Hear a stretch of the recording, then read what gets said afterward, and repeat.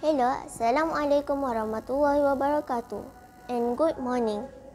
I'm Nur Elin Fariza binti Fauzi from class 5 Nilam.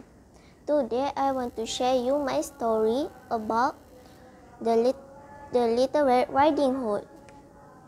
Once upon a time, in a countryside, there was a beautiful girl.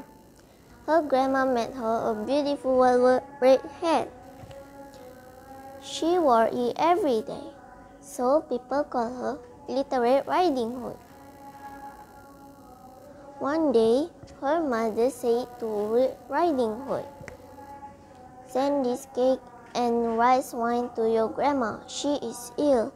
Come home early." Then Little Red Riding Hood went out happily. She passed through a large forest and came across a cunning wolf. The wolf pretended to be kind and asked Little Red Riding Hood where she would go. She said, "I'm going to visit my grandma. She is ill." The wolf asked where her grandma lived. Little Red Riding Hood also told him. The wolf wanted to eat her and her grandma, so he went to her grandma's home first. The wolf knocked her grandma's door. "Knock, knock, knock," and used Little Red Riding Hood's voice. "I'm a Little Red Riding Hood. I'm coming to see you." Her grandma let the wolf in. The wolf swallowed her grandma. Then he lay on her grandma's bed, waiting for Little Red Riding Hood. After a while, Little Red Riding Hood knocked the door. "Knock, knock, knock." The wolf asked, "Who is it?" Little Red Riding Hood said, "This is me, Little Red Riding Hood." The wolf said, "Come in, the door is open." He covered his body and low mouth with a quilt.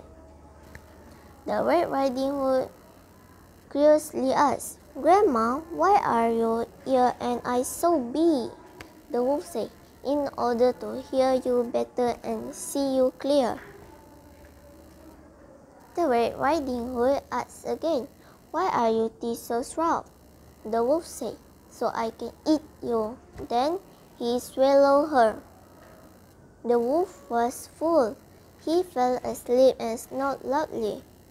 A hunter passed by. He saw the wolf lying inside the house. He knew what had happened. Then the hunter cut off wolf's belly.